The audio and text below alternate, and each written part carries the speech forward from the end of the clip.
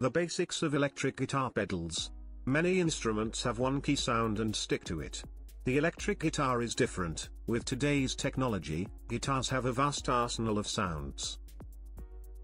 Guitars sound different from guitar to guitar. The choice of amp also drastically changes the tone of the instrument. The biggest factor in getting different and unique sounds is the use of pedals.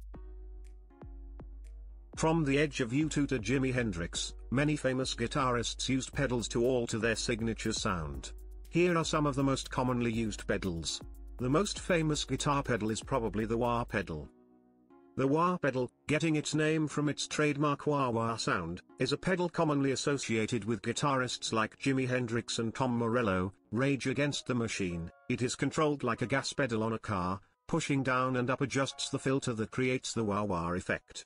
A good song to hear this on is Rage Against the Machine's Bulls on Parade or the intro to Hendrix's Voodoo Child. The basics of electric guitar pedals. The next two pedals are reverb and delay. Reverb creates an instant echo that is comparable to yelling in a cathedral or a large open building.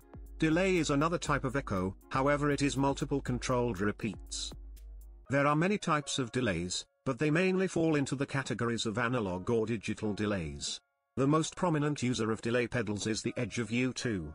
Listen to any U2 song and there is likely the extreme use of delay and reverb to create lush soundscapes. The final types of pedals we'll be discussing are the overdrive, distortion, and fuzz pedals.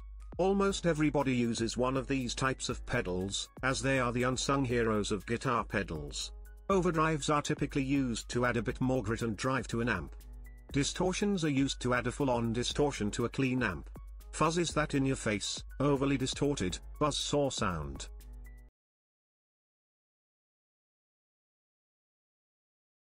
The song that comes to mind for great fuzz tone for me is the song by the Black Keys, Strange Times. Of course, there is a lot more to know about pedals, and a lot more pedals to know about.